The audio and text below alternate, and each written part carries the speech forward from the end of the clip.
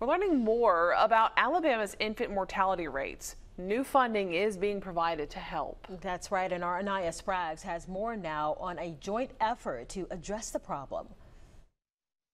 The latest CDC infant mortality report shows Alabama's rates are among the highest in the nation. When looking at the data, one thing stood out. Only 11 counties in the entire state, including Monroe and Washington counties, have a 0.0 infant mortality rate. Carolyn Miller, the director of Alabama's perinatal division, says their low rates are due to population size and fewer births. In Washington, there were only 185 births. And in Monroe, there were 240, whereas in Mobile, there's 5,096 births. So that has to do, when you look at the map on the infant mortality report, those very small counties are the ones that have no deaths because there's so few births. Miller highlights initiatives that have made a difference, such as the Cribs for Kids program, which provides safe spaces for infants to sleep.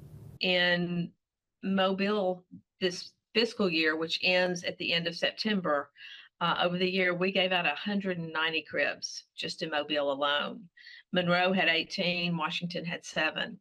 Statewide, we have given over 1,200 cribs across the state, and we're hoping that makes a difference. Maternal health is also a priority, with Alabama collaborating with other states.